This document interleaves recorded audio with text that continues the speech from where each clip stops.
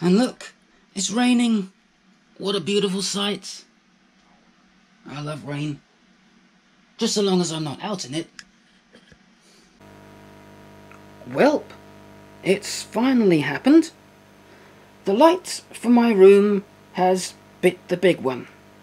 Now, I could go into a hardware shop, get a new fixture and a new light, but the thing is, ever since the world went crazy a while back and people started freaking out with frickin' underpants strapped to their faces, I haven't set foot in a shop since.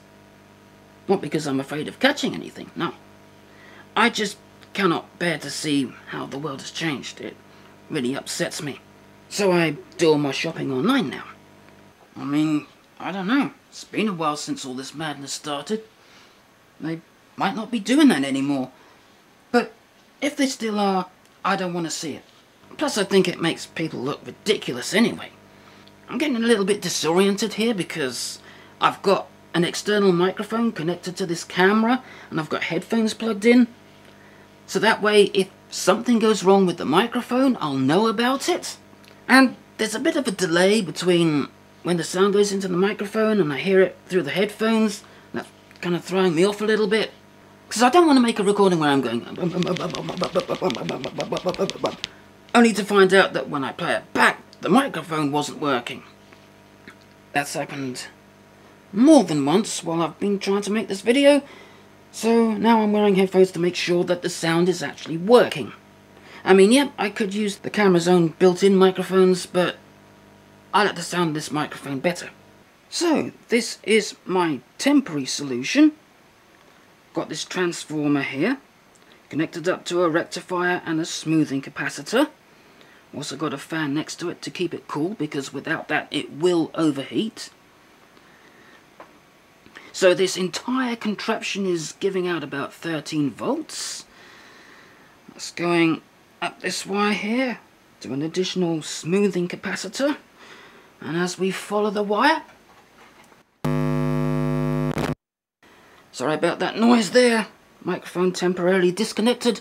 That's why I'm doing this through headphones. So I'll know if the microphone's not working. But yeah, it goes up to this light panel, which used to be the backlight from my old TV that I tried to fix. I got as far as replacing the CCFLs with LEDs, and that's about as far as I got because I couldn't find a compatible controller board for the LCD screen. So I've just repurposed this as a light panel. And although this does light the room up really well, there is one small problem.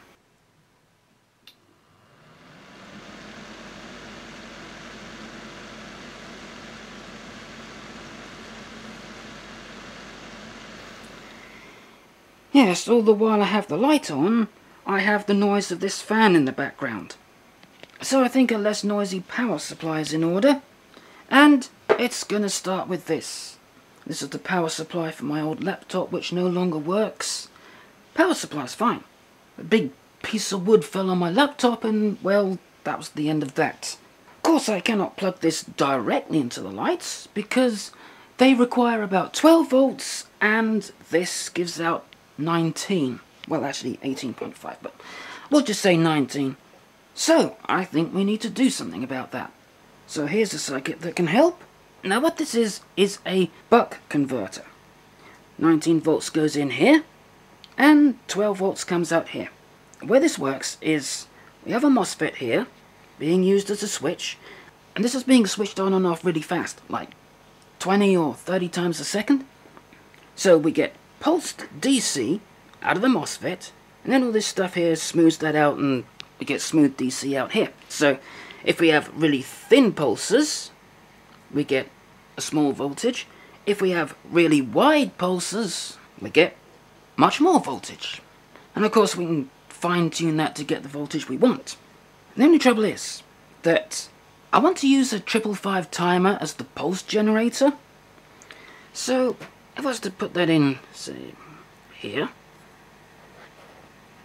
I don't think there is a 555 that can handle 19 volts, but let's just say there is for now. So as our 555, I'm going to call it PWM for pulse width modulation. Oh yeah, better connect it to the MOSFET as well. So we have a variable pulse width generator connected to the MOSFET, except this isn't going to work. And why? Because this is not going to turn the MOSFET fully on. There's going to be a little bit of resistance across it, and the MOSFET is just going to get hot and it's not going to conduct the full voltage. Even if I was just to connect a wire directly from the gate to the 19 volts in, it still wouldn't turn the MOSFET fully on, because it's the voltage between the gate and the source that determines how fully the MOSFET's on. If I was using a P-channel MOSFET, it wouldn't be a problem. So as you can see, we now got the control voltage between the source and the gate. But as I don't have any P-channel MOSFETs, that's not an option. So this is what I'm going to go with. I'm going to power the 555 from a separate power supply. So this has got its own 12 volt power supply. And if you look, we've got the 0 volt rail from the 555 going to the source, and its output going to the gate, which is going to control the MOSFET nice and good. Hopefully it'll be nice and efficient and we can control our output voltage without too much heat. Of course, I really want to go with this kind of design, which is a synchronous buck converter, but I don't have the right kind of control chip for that, so single MOSFET design it is. And this is like the 7,000th take of trying to record this. If I have the camera connected to my TV and I have the microphone plugged in, there's some ground loop issues which make it sound like, well, I'll just plug it in right now and you can hear it. Yeah.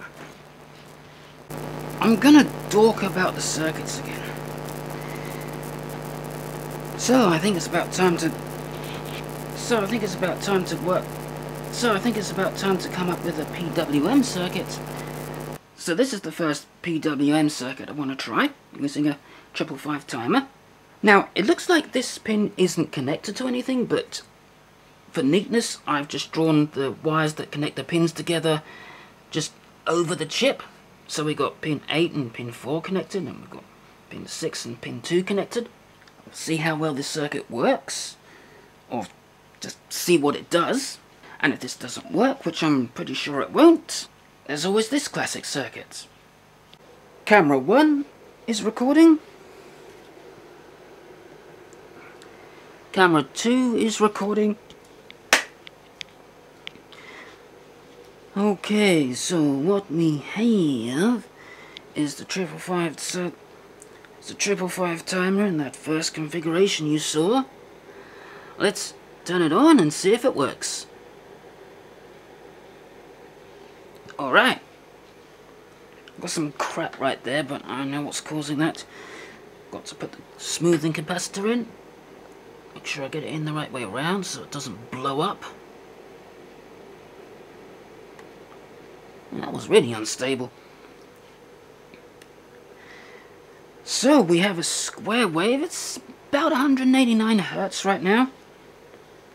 So I'm going to twiddle this and let's see what it does. Okay, well, we're definitely changing the off time, but the on time staying the same. So that also means the frequency is changing. So, but here we got about 229 Hertz, and we're down to about 117 now. So, yep, this circuit did exactly what I thought it would. So now it's time to try the proper circuit. Alright, so reconfigured the circuit. Let's see what we get now. Alright, we have a square wave.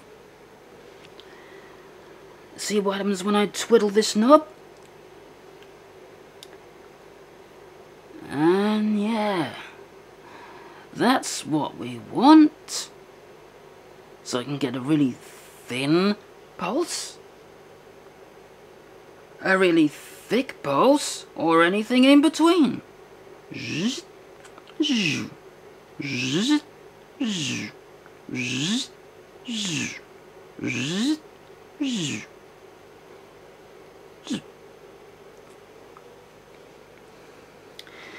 Let's zoom in a little bit on that. So as you can see, as the on time decreases, the off time increases. And as the on time increases, the off time decreases. and the frequency stays round about the same. So at the moment we're about 208 Hertz, and that's far too low. So I need to find an ideal resistor and capacitor that's going to make that 100 times higher. I've made a few little changes to the circuit. The resistor is now a 4.7K, still using the same potentiometer, and for the timing capacitor I'm using a 680 picofarads. Also, I've added an additional power supply bypass capacitor just to make this a little bit more stable. Now let's have a look at some waveforms. Okay, so now I've finally got the camera in a good position in front of the scope. Overcompensated for how my voice goes. Always cracking all the time. Yeah, if anybody knows a good way of filming a scope, please let me know, because this is about the best I can do right now. I'm going to power up the circuit. So I can get that clip to stay on there. There we go. So, this is about 50% duty cycle, and the frequency is about 30 kilohertz. Pretty much right within where I want it.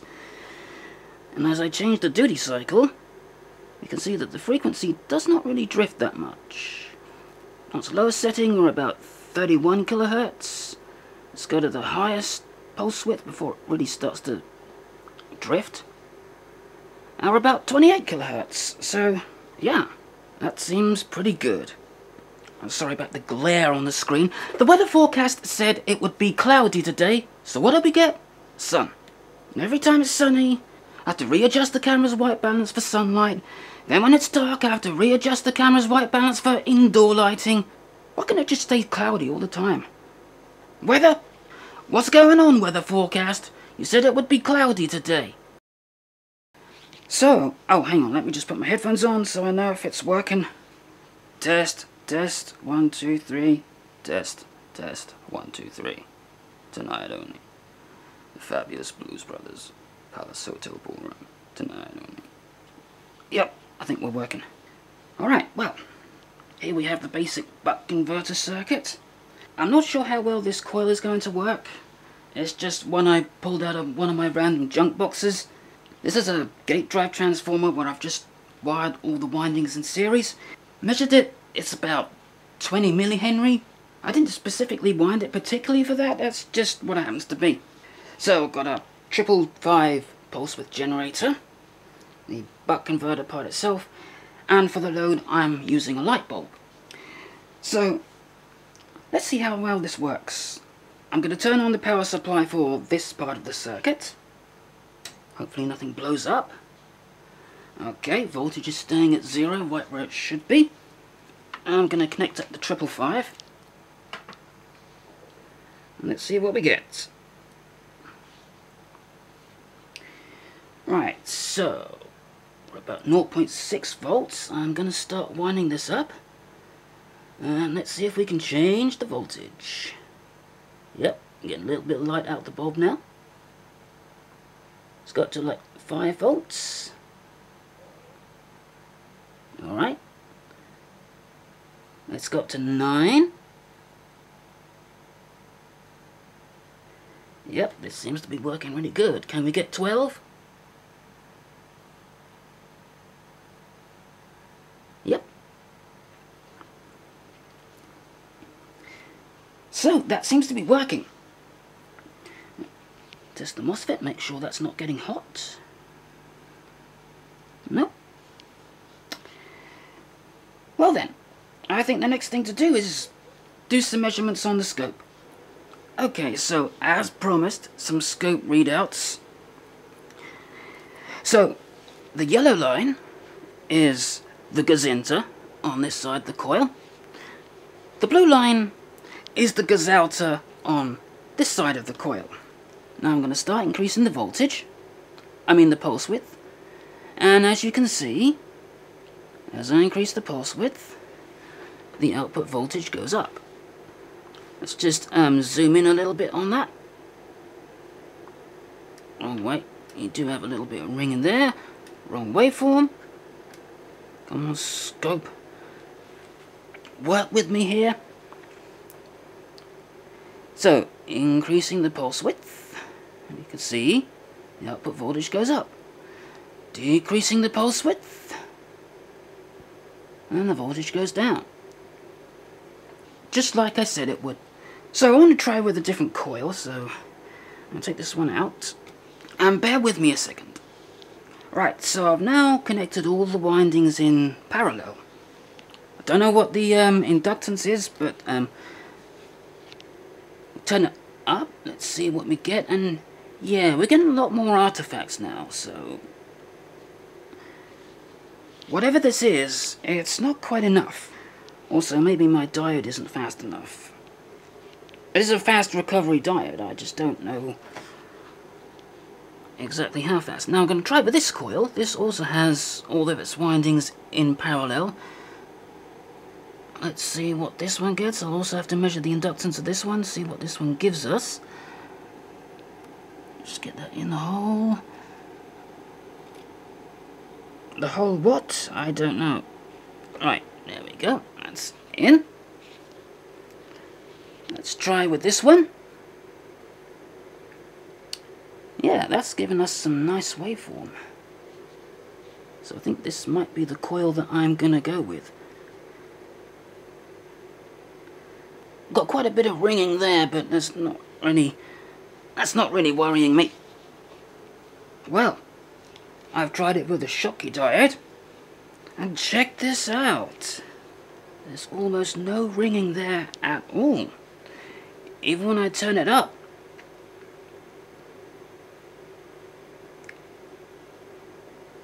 So yeah, I think that was the problem. Now I'm going to try connecting a capacitor across the supply. Hopefully it doesn't blow up. I tried it with this one here is rated 1000 microfarads, 16 volts, which is well within what we're working with here. And that capacitor got hot. Shows you how reliable these cheap Chinese components can be. Stick that in. Hopefully it won't blow up or get hot. And yeah, I think that's increased our waveform even more. And yeah, I think our waveform's even better now. Let's just zoom in on that.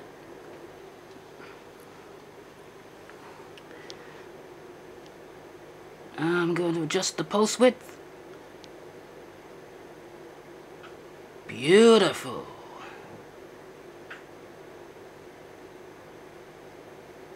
That is perfect.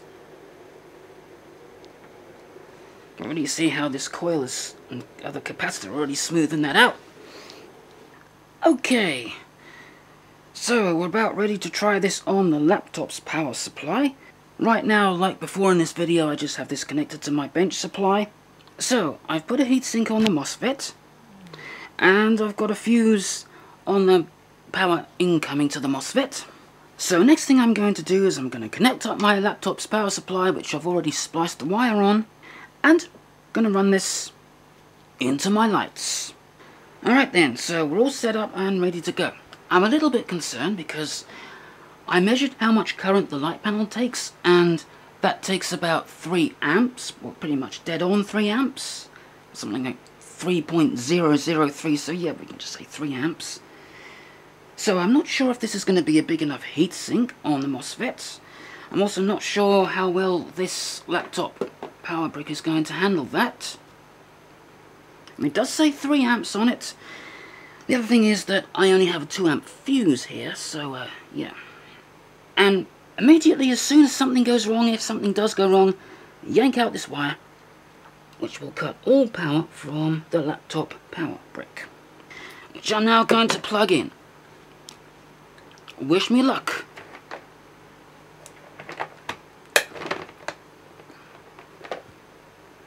I hate it when they spark when you plug it in. That's in.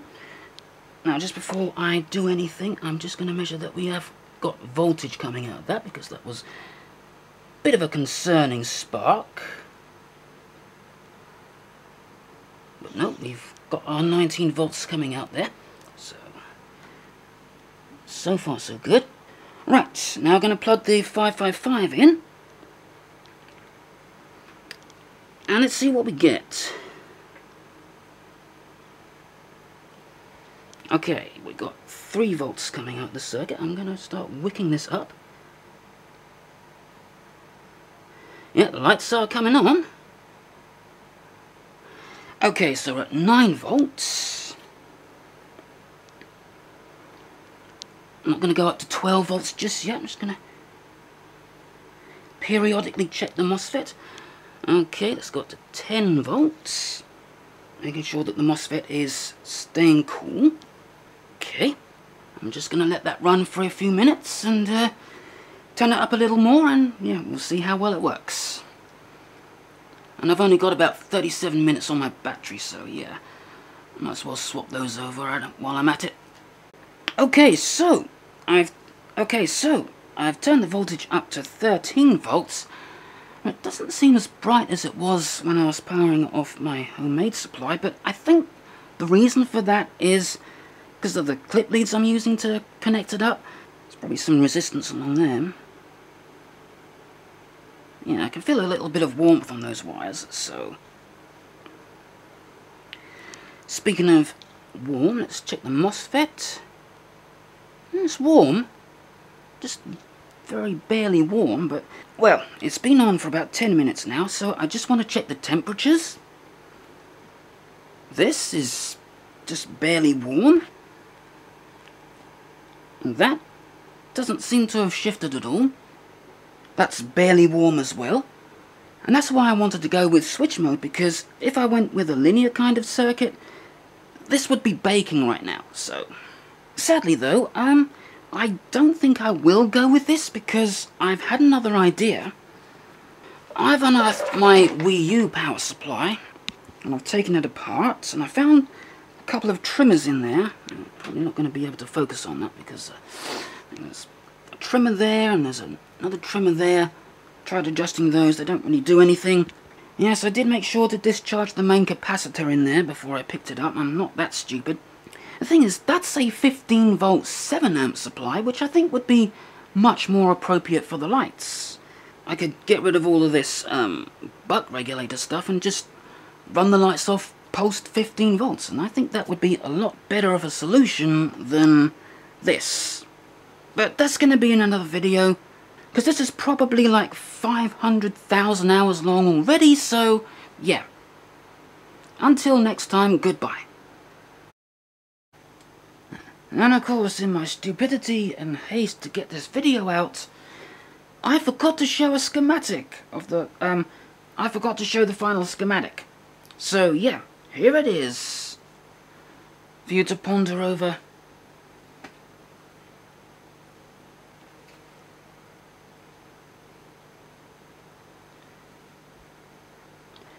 I might make a few changes to this. Might use a bigger MOSFET than what I've used there. That is, if I go with this. Yeah, but yeah, like I said, this video is getting too long, so until next goodbye, goodbye for real this time.